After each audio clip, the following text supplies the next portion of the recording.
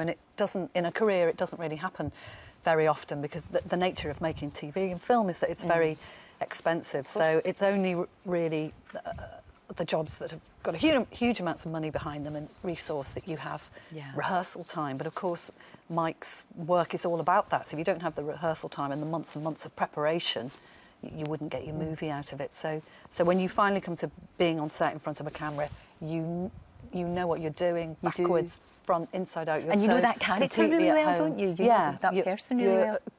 Totally at peace with them, and you can't be thrown a curveball. What a lovely way to work, though. I mean, it's a joy, because it doesn't happen very often at all, does it? I mean, that is fantastic to do that.